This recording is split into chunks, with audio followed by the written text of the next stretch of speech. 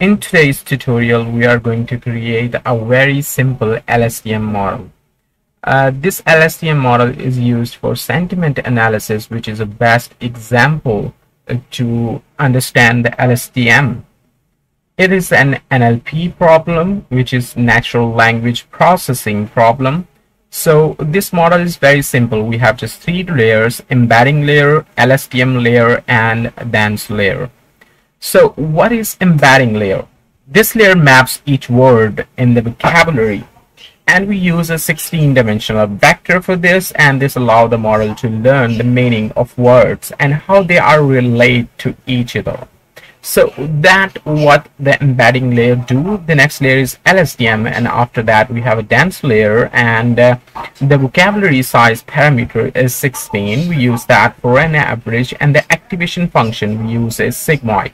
So basically the sigmoid parameter in the dense layer, it specifies that the output model would be a sigmoid value, which could be ranging from 0 to 1, and we can interpret this as a probability. So if the probability is or the output of this LSTM model is greater than 0.5, we consider this as a positive, and if it is less, we'll consider that as a negative sentiment. So what actually the problem is? The problem is pretty simple. So what we are going to do is that we will just look at this data. We created this data. This is very short and just for the demonstration purposes. And I love this model, and this sentiment is positive, this is terrible, negative, movie was great, positive, I don't like it, negative, and so on and so forth. And for the validation purposes, you can see that there is nothing related, and we already introduced new words like the awful. The awful word is not in our data set, and I can't believe how awful this is. So I can't believe is also not in our data set. This was great experience overall, not recommended at all, and so on and so forth. These strings would be validated, and we will predict how accurate the sentiment is guessed by the model. So if I scroll down and show you the visualization, here you can see that it almost got everything. So for the negative, not recommended at all, terrible customer experience, I can't believe how awful this is, and this was a great experience overall. I really satisfied with the purchase, and amazing quality and value, one of the best products I have ever bought. So all of these words were not in our, most of the words were not in our training set.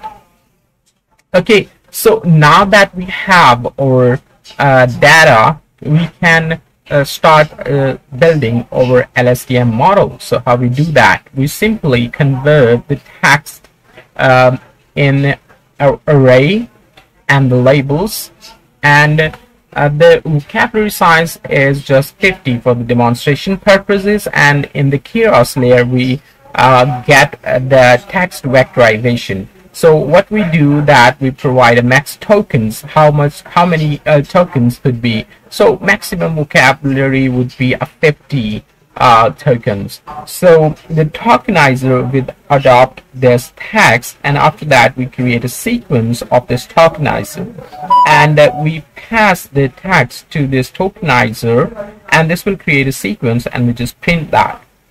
This sequence would be printed in this format, like you can see. This is a 10x4 shape and something, and once we're done printing that, we just padded sequences. So there could be padding required, because here you can see the length of the string is not consistent. So there is a different length of the strings. That's the beauty of text.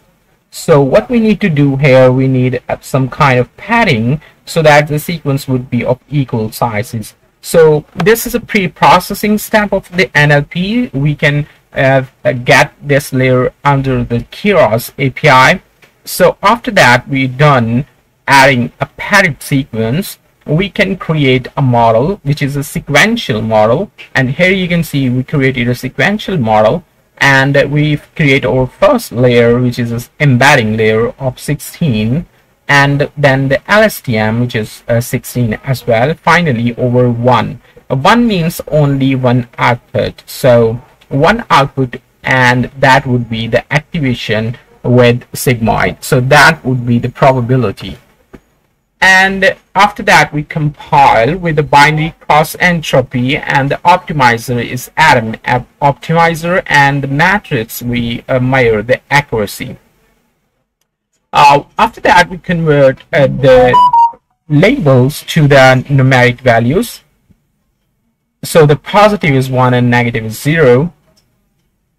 We create numeric labels array for that, and once we train this over 10 epochs, we can create also train for 100 epochs. That's up to you. It is very fast because the dataset is very small, and almost within few seconds your model would be trained, so it is good to play with. The accuracy is 1 because we don't have much data available, so that doesn't matter at all.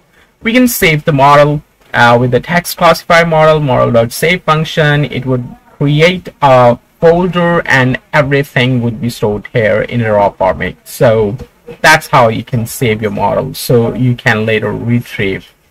How you can retrieve the saved model? You simply use tf.keras.models.load model. So any model that is trained with the TensorFlow, you want to load that model, you can simply use the .load model function, and you pass the name of the folder. Here you can notice that there is no .h5 or tflite or anything, because it's just pure model saved with the TensorFlow API. And next we are just creating only one simple string. The product was amazing. That's it. And the test sequence, we create a tokenizer, and then we pre-process with the padded sequence. We create a padded sequence, and once our padded sequence is created, we start a prediction. We call dot predict, and we need because the array is double matrix array, so you can simply fetch the 0, 0 index, and that would be your prediction.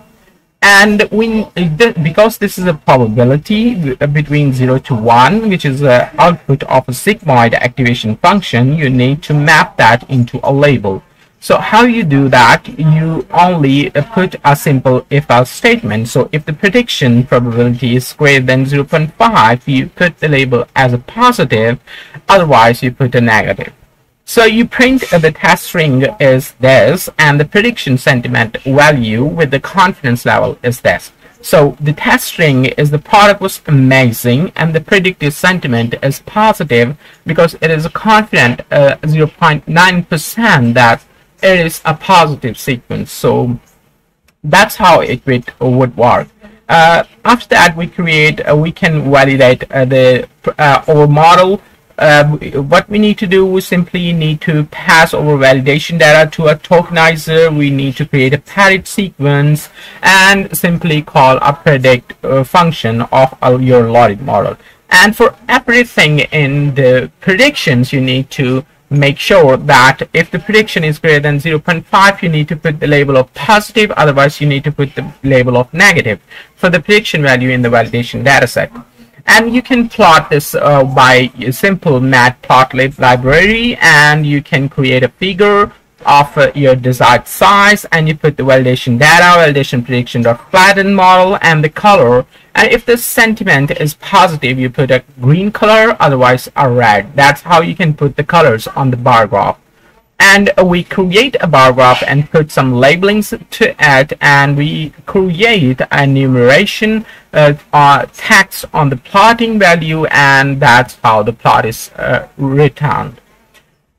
The next thing you can do is you can visualize some results by there are two more popular curves that you need to explain in your results. The train and validation loss curve, this plot shows the loss of the model over the course of training. So when you are training, it will plot the curves of how the losses is emerged.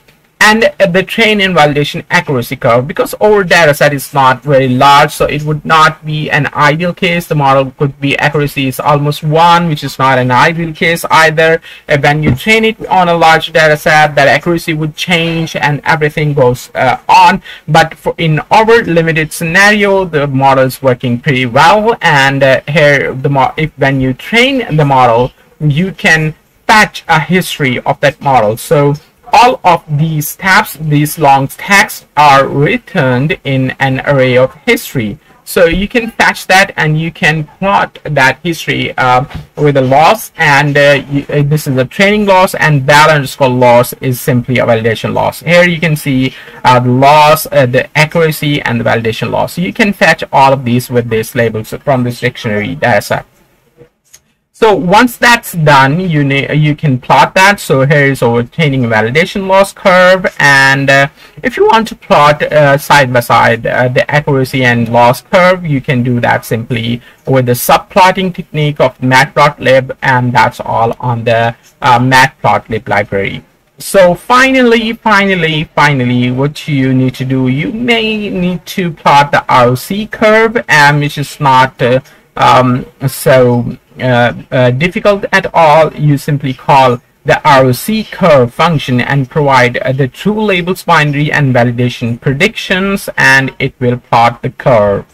And here something the receiver operating characteristics curves looks like. So that's a visualization, but the most important thing is the LSTM model itself. So now you have a one string based sentiment analysis LSTM model ready for you. So enjoy it, and if you have any questions, leave a comment. Thanks you.